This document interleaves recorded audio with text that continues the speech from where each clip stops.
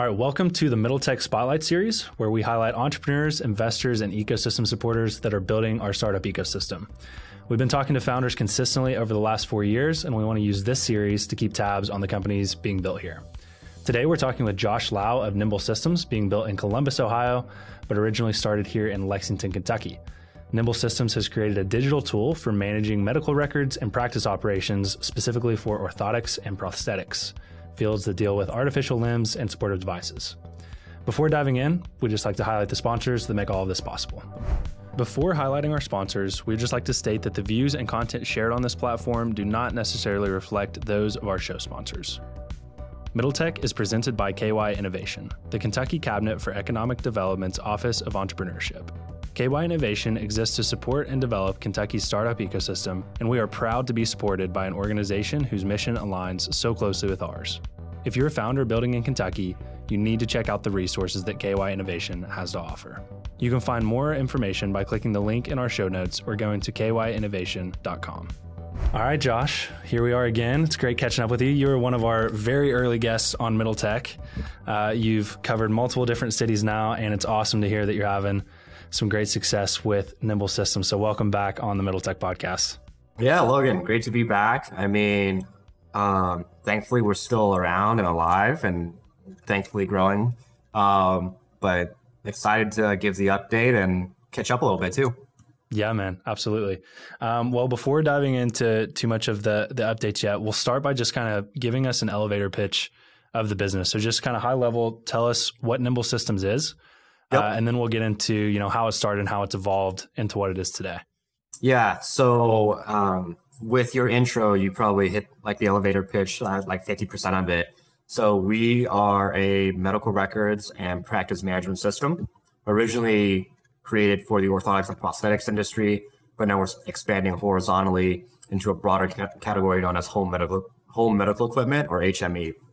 And for us, we help manage patient records, scheduling, billing, all the above, but we do it in such an efficient way that our providers are able to spend less time charting and then more time with the patients. Right. So just kind of making all of the processes more efficient throughout the entire thing. Exactly. So you kind of talked about, how you guys started. So I mentioned you started here in Lexington. Talk a little bit about the evolution of this business, and we'll use that kind of as a segue to get into going from Lexington to Phoenix, and then now you're in Columbus. But talk a little bit about the update with the business. What's primarily changed there? Yeah, what's primarily changed from our standpoint, development and support is still full remote. Operations are now essentially located in Columbus, Ohio now. And we sort of saw this coming. We were full remote, a little bit before COVID. And then that's when I moved out to Phoenix for about a year and a half. That community was amazing as well in terms of, angel investment, A round. And then they had some really, really high growth companies that had successful exits there. So learned a lot and still tied in somewhat to those advisors and investors.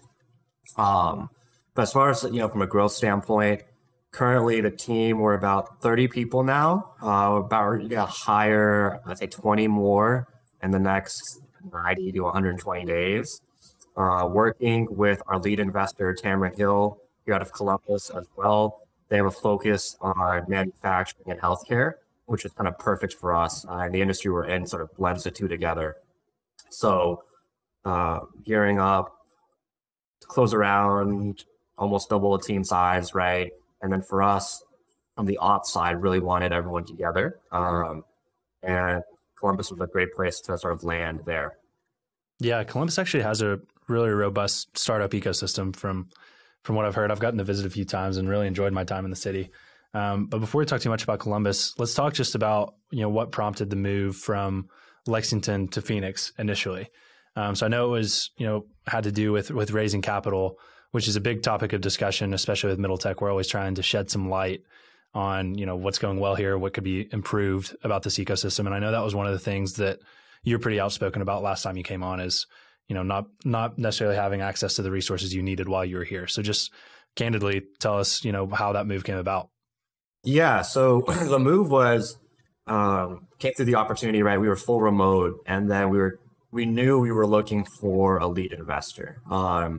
For me, being from Lexington, right, had a good feel of the local groups in the area at the time, but really didn't have any coastal connections.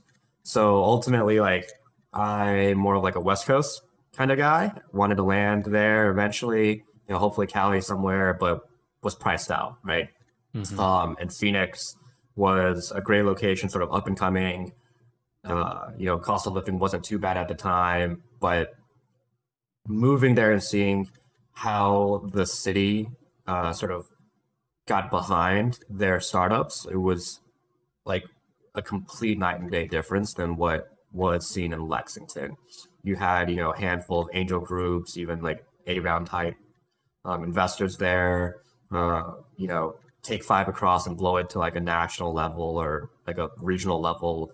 And they had, that sort of pitch competition there. You had groups coming in from, Salt Lake, the Midwest, Denver, right, to go to this competition to listen in.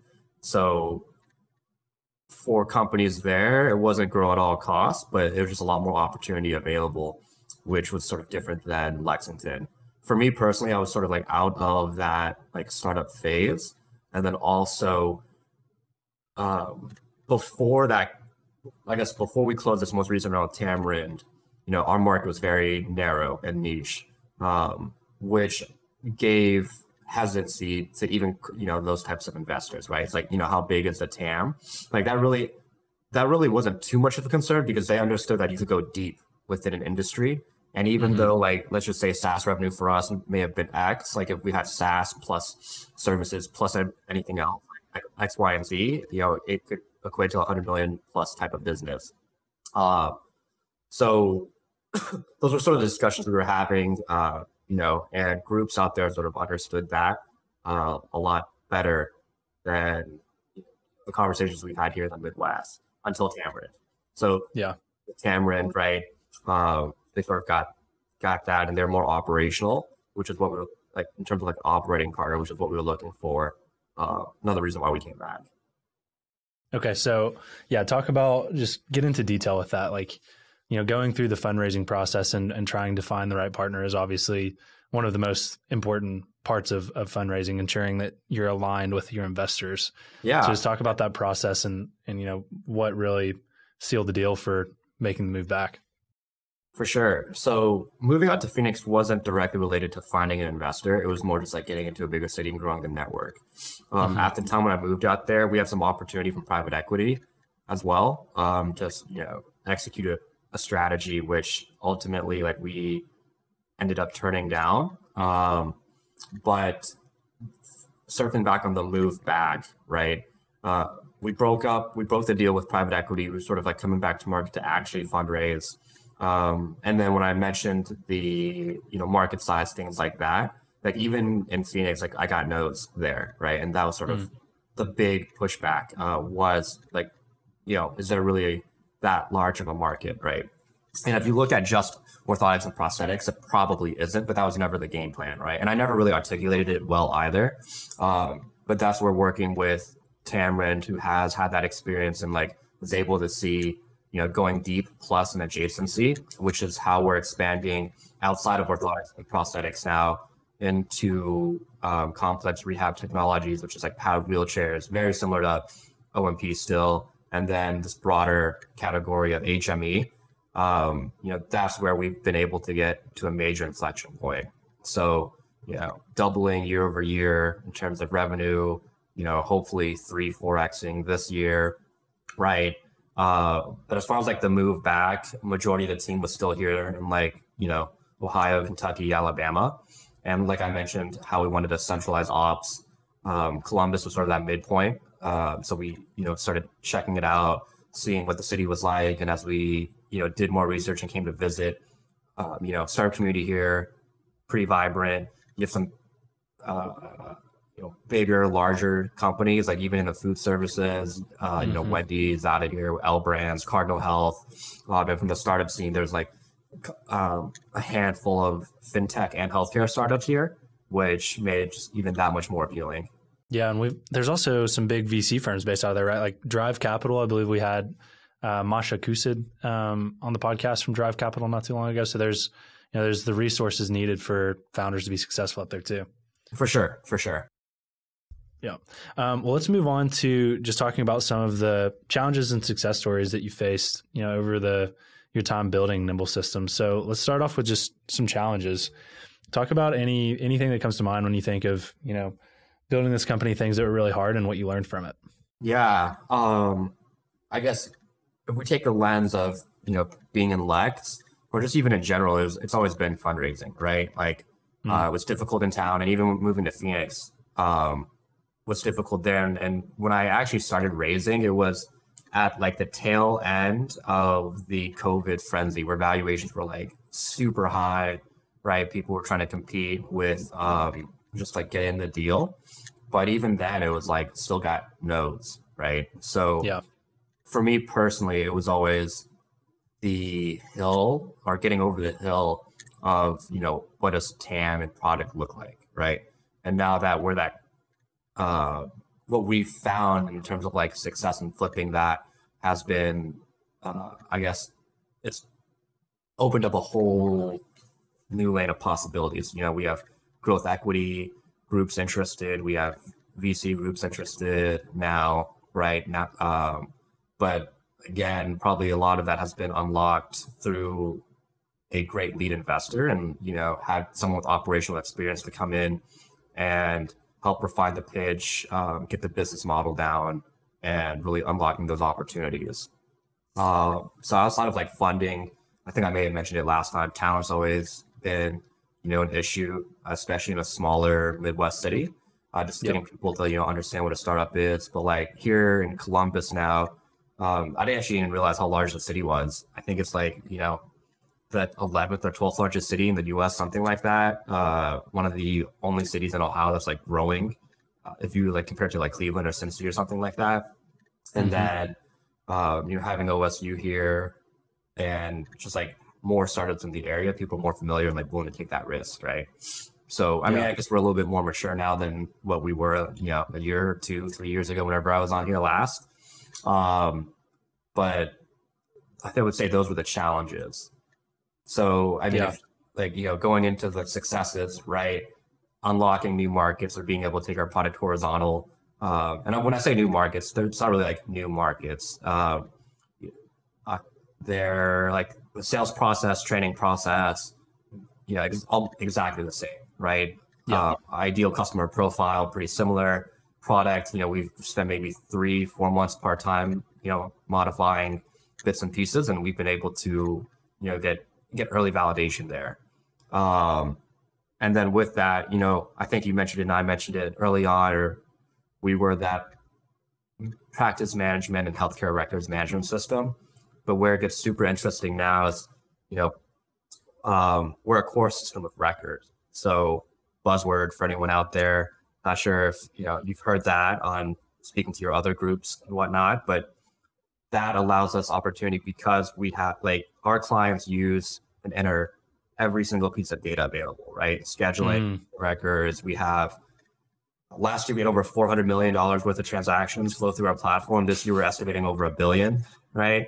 We never monetized the transaction side, but now we are. Like we're getting into pieces of that. We're able to charge SaaS fees plus service fees plus transactions fees, right? Our clients are paying for this anyways through, multiple different vendors. But for us, centralizing it, streamlining that process, right? Making it more efficient, having one vendor you're dealing with has given us that lift. And then, puts us in a position where, whoever we want to integrate with, or we basically control that channel, that's really giving us that much more opportunity. Man, that is awesome. And, that also just speaks to the stickiness of your platform, I'm sure as well. If you're entering all this, mission critical data about your business into your all's platform, it makes it very, very tough, makes it very high switching costs to go to anything else. So that's here. You've got the right plays out of the startup playbook for making sure you have a big lifetime value and low churn for your customers. For sure. Yeah, that's awesome. All right. So just to kind of close this out here, Talk about, where you want to see this business get to in the next 3 to 5 to 10 years. So let's start with 3 years and then get all the way to kind of your end goal with this. Yeah. 3 years. Let's see. I mean, by the end of this year, we'll probably have arguably anywhere from like 20 to 30% of the orthotic and prosthetics market, right? By 3 years, I mean, we're hoping to have, 60% plus if we're looking at this industry like in isolation. But then as we move outwards, right, in 3 years, we want to be in this larger, broader home medical equipment industry, 10x the market size, be able to have, from a revenue standpoint, let's just say, I don't even want to throw a number out there, just the opportunity available. Like we're still reworking our model right now. But, let's just, from market size perspective, 20-ish% in that space, which would be crazy in 3 years, I would say. But we're coming with like a full product. We have a sales team. We have a repeatable sales motion now. So that's been sort of a big driver to our success.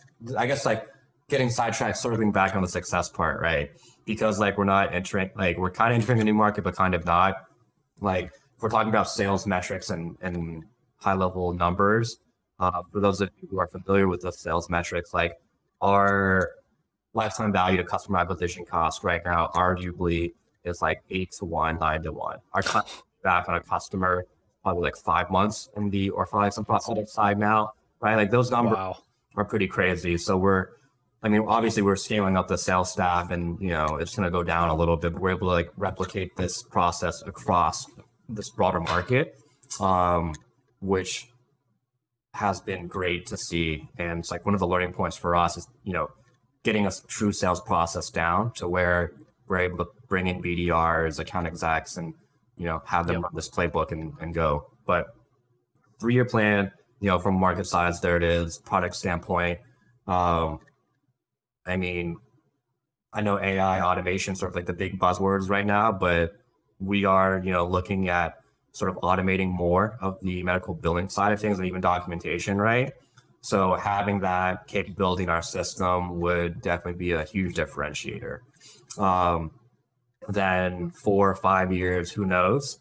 But for us, because we have that core platform, that core system of record, I mean,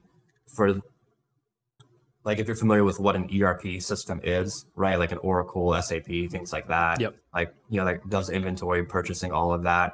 That's what we're looking at taking the products. So we're evolving from just, scheduling, practice management into like this full suite of solutions for the market. Yeah. And correct me if I'm wrong, but it seems like that would be positioned perfectly for one of these private equity firms that wants to do kind of a bolt-on strategy where you like you acquire that core platform that is the center of everything. And then you also acquire some of these like ancillary platforms that can provide kind of this whole ecosystem that's like very vertically integrated. It sounds like you guys are going to be positioned really well if you wanted to pursue that route. Yeah, exactly. And that, that was sort of like, that is the playbook for private equity, I guess, in this, right? It's M&A, whether, acquiring legacy software is out there just for like customer acquisition, doing these bolt-ons. And because, our tech is what's leading our growth, we're able to sort of iterate and integrate that a lot easier. Yeah. And just kind of a little anecdote about, some of the learnings from your challenges of fundraising, just to make the connection for the rest of the startup ecosystem and just talk about the importance of like founder relationships and just relationships within the ecosystem. You played a big role in helping Sales River get to the point where we were ready to raise. You just provided a lot of good guidance to us and advice. And it really went a long way when we were kind of first stepping out into the uncharted waters of raising capital. And now it took us a while, like it does everyone in this region, but we finally got to the point where we raised a $4 million Series A, and you were one of the first people that I connected our founder to when it was time to do that, just because I knew how much experience you had with it. So I guess just a big thanks for that. And, it's awesome to see you having success with your own company in the way that you are. It's remarkable how much you guys have grown since we first had you on. Oh man, I don't even remember like what the company size was at then. I mean, we definitely made strides, right? We're at brink of that first inflection point, right? There's a lot of stuff we're proving out that we need to prove out for the remainder of the year. But luckily, I mean, beat Q1 projections pretty easily. We're on track to beat Q2, but we'll see how Q3 and Q4 play out. Awesome, man. Well, we'll have to have you back on here in another year or two once you have doubled or tripled your growth again, or quadrupled. We'll see. But thanks for taking the time to come on, man, and good luck as you keep on building. Yeah, dude. Always a pleasure. Thanks again for having me.